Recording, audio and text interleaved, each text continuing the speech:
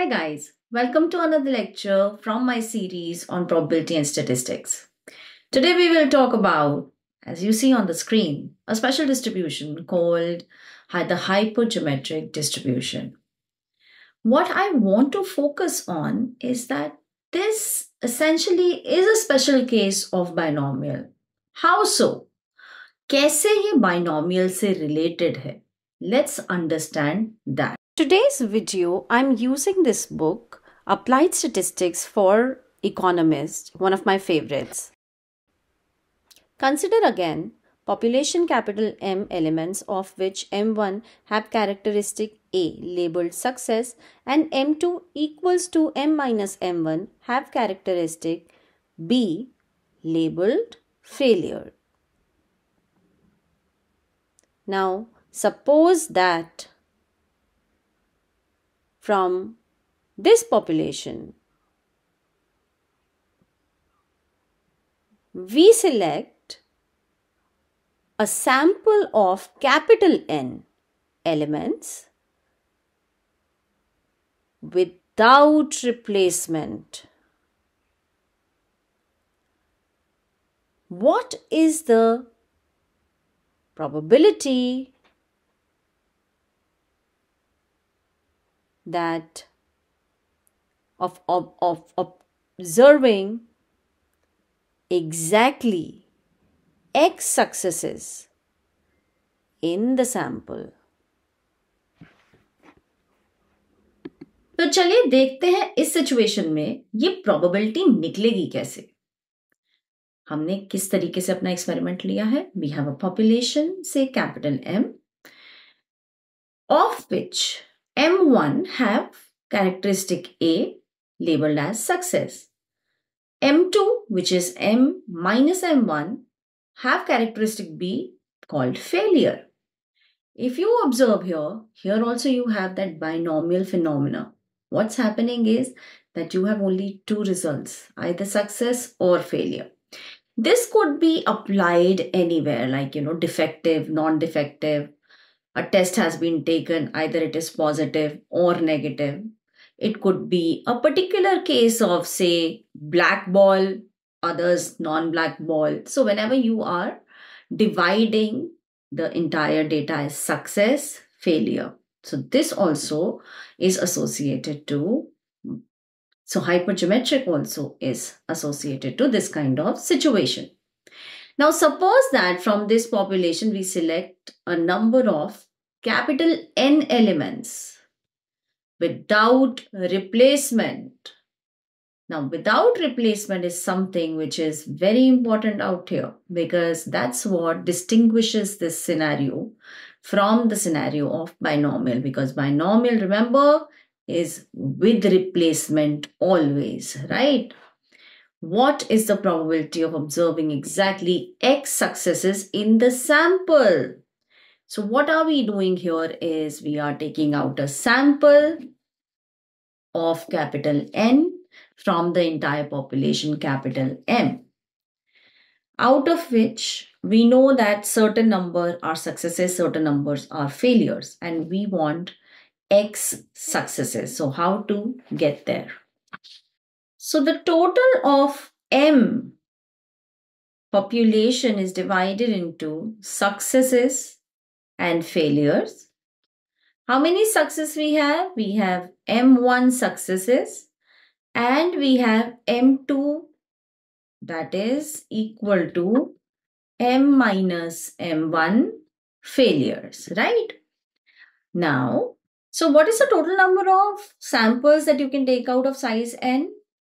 If the population is capital N, then I can find out, I can take out M choose N number of samples, okay, of all of size N, right?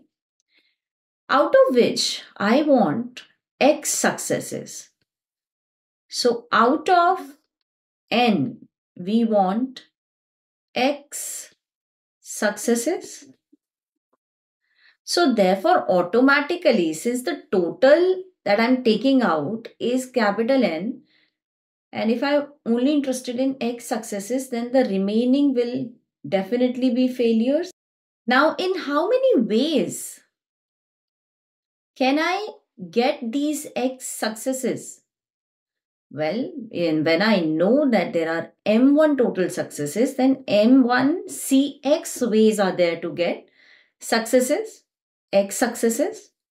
Similarly, in how many ways can I get failures, N minus X failures? Well, since I know that there are in total M minus M1 failures, so M minus M1C, N minus X failures when there are X successes. So therefore, the required probability,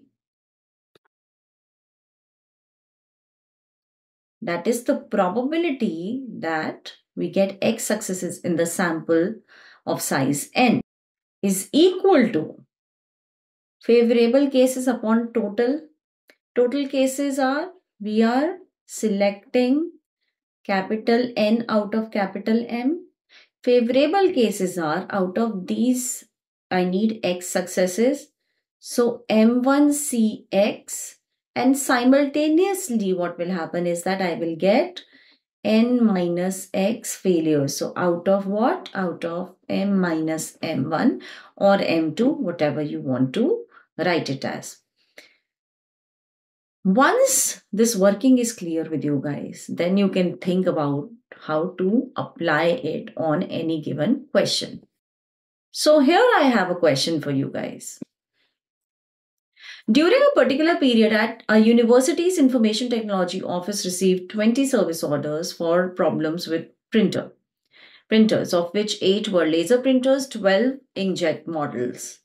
A sample of size 5 of these service orders is to be selected for inclusion in a customer satisfaction survey. Suppose 5 are selected in a completely random fashion so that any particular subset of size 5 has the same chance of being selected as does any other subset. What then is the probability that exactly X, where X could be 0, 1, 2, 3, 4, 5 of the selected service orders were for inkjet printers? See, there are 8 laser printers and 12 inkjet. Now, out of these 20, 5 are to be selected. What is the probability that exactly X of the selected service orders were for inkjet printers? So basically, out of these 5, what is the probability? Now, I have given you in the question that X could be 0, 1, 2, 3, 4, 5. Because maybe none of the inkjets are selected, so X is 0. Maybe one of them is selected, so X is 1. Maybe 2 of them selected, X is 2, so on and so forth. So let's try to find out what is the probability that X is equal to 2. Which would mean that what is happening here? The total probability is that we are selecting out of the 20 total printers, we are selecting 5. And the 20 has been divided clearly into laser and inkjet. Okay. X, the random variable, is the number of inkjets selected. Now we already know that there are 8 lasers and 12 inkjets. So when I say X equals to 2, that means what is the probability that 2 inkjets are selected? So if 2 inkjets are selected, that means 12 C2 ways I can select them. Automatically, 3 would be laser because in total 5 have been selected, right?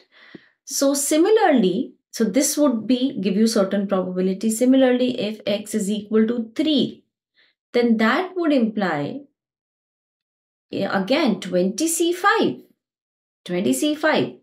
But this would mean that out of the 12 inkjets, 3 any 3 have been selected, and simultaneously, of course, 2 have to be the laser one. So on and so forth. So if we want to generalize this, we can. Probability x is equal to x, where x, the random variable, stands for the number of injects selected out of the sample. So 20C5, your denominator is fixed. Why? Because that's the sample we are taking. Out of the 20, we are taking any 5. Now, out of which we know that we want x number of injects. So 12CX, and automatically 20 minus 12, which is 8C. 5 minus x, where x can take the value 0, 1, 2, 3, 4, 5. At the maximum, it can go to 5. Now, if you want to compare it to what we just learned, the general case of hypergeometric, the notations that I used there, this is your capital M. This is your capital N in that sense. And x is what you are keeping for the random variable. And you know that M1, if we take M1 as injects are 12, and automatically M2 is 20 minus 12, which is the laser. Laser ones is the failure, because my random variable is based on injects, number of injects. So 8, they are basically the laser ones, and automatically 5 minus x have to be selected out of these. And that's what is your hypergeometric. Now think about it. In this scenario, had it been given to you that whatever you are choosing, the sample, whatever you are doing here is with replacement. Had it been with the replacement,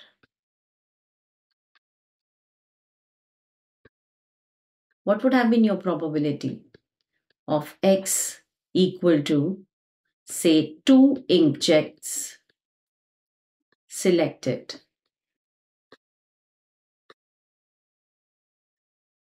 If it would have been a with replacement case, then the probabilities would have been, probability of laser would have been 8 upon 20, and probability of inkjet would have been 12 upon 20. In case of binomial, then probability x equal to 2 would have been, you are selecting 5. Out of the 5, any 2 are inkjets. Automatically, the remaining 3 would become laser. The probability associated to inkjets is 12 upon 20. So, square of that, 2 are inkjets, and 8 upon 20, cube of that, because 3 are inkjets, and so on and so forth.